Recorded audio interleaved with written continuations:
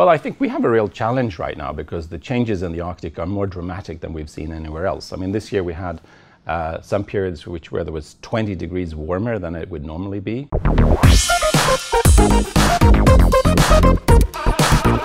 What is World Heritage and what is the role of the IUCN in conservation?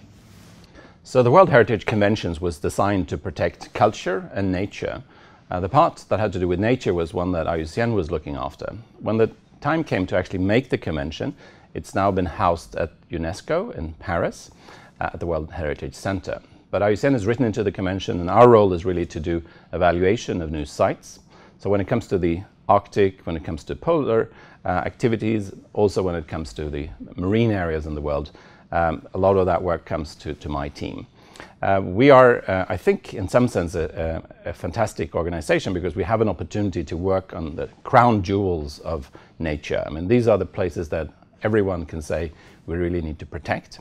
And these are the places that are loved by people all around the world. So it's a fantastic opportunity. And for me personally, it's also been an opportunity to explore some of these things. So not only are we there to work on the protection of them, we're also on the long term there to sustain it and make sure that the plans and the work that the governments are doing actually over time takes care of the site. Why now this focus on new marine World Heritage sites? Well, we felt that there had actually been a lot of gaps. There are lots of beautiful, fantastic things in the Arctic that wasn't on the list.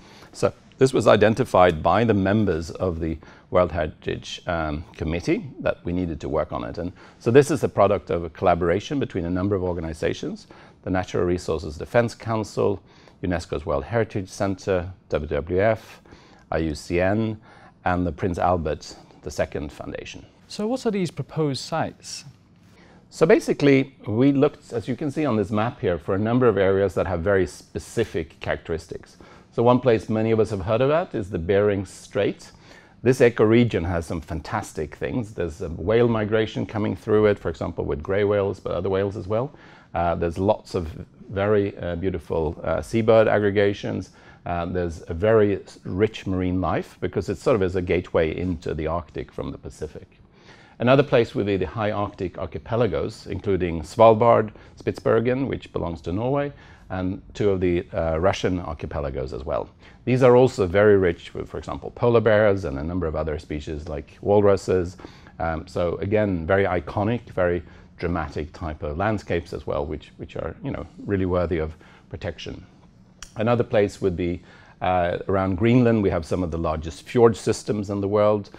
You know, fjords is basically a very deep, narrow type of bay, which has often a small entrance, which is a bit more narrow, so that the water comes in and sort of resides in there for longer periods of time. There's also the last area that we think will have multi-year sea ice. We're seeing a lot of changes right now, but this, we believe, in the northern Canada, northern Greenland area is going to be one of those areas that will actually have ice for a long time, because ice is incredibly important for things like polar bears. Now, how is climate change in the Arctic affecting the values of the World Heritage Organization? Well, I think we have a real challenge right now because the changes in the Arctic are more dramatic than we've seen anywhere else. I mean, this year we had some periods where there was 20 degrees warmer than it would normally be. And what we can imagine, if it was 20 degrees warmer where we live, you know, we would be having a very difficult time. And of course, for the Arctic, you're starting from a pretty cold period, but still we now have melting in a way that we haven't seen ever before. So there's lots of changes, and of course these will affect the wildlife that we have in these areas. Ultimately, lots of these areas will not have sea ice as much as they had before. The snow will be different, there'll be different patterns. Also, we'll probably see some shift in the sea currents, which then also will change the types of feeding opportunities there are for charismatic megafauna that we really care and want to protect in the World Heritage sites. Now, how is shipping paths and shipping traffic affecting the climate in this area? So, of course, with the melting of the ice, we open up all kinds of opportunities for new ships. And already we now have a significant growth in Arctic shipping. The good news is everyone's aware of the fact that this is a very sensitive area, that one needs to take good precautions, and there has been a fair amount of work done both by the International Maritime Organization and other national bodies to try to ensure that. So when the icebreakers are there, they will actually make sure that, that there's limited risk for having an accident. However, wherever you bring in huge ships like this, you will have risks, and sooner or later we'll have an accident for sure that is of significant environmental nature. So then it's also a question of having the contingency plans, how we actually deal with this. What are the ways we can avoid having spills of oil, for example, which would reside for a very long period of time in the Arctic. Whereas if you're in the warmer part of the world, this would perhaps go away much quicker. You would have more evaporation. You would not have as much toxicity. Here, it really will affect the marine environment in a very, very damaging way.